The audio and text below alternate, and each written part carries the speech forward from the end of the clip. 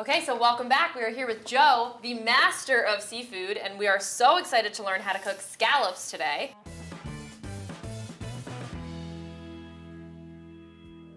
Okay, so I see a mussel here. I've always been taught to take it off. You might have another opinion about it. You can take it off, but even if you do take it off like this, yes, I eat it.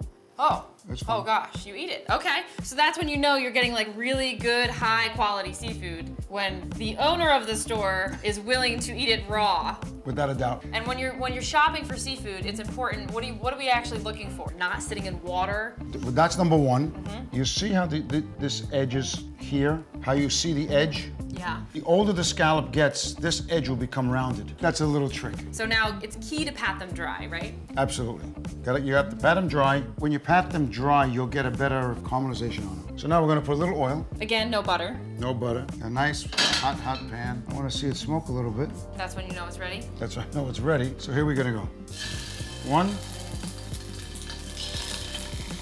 Okay, timing-wise. I'm gonna say about a minute, maybe a minute and a half. I also love that you don't have a ton of oil. I feel like a big mistake a lot of people make is that they coat their pan with lots of oil, so they're almost like shallow frying it so it doesn't stick because they get so afraid.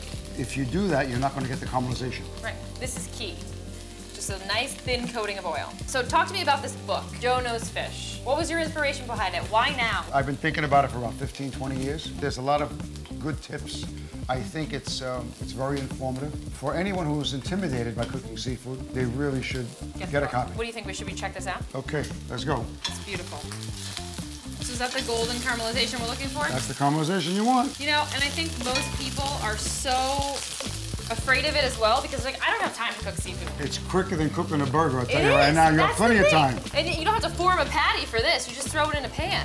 So I've always been taught, you know, you feel your seafood. Do you have to feel this or you just by luck?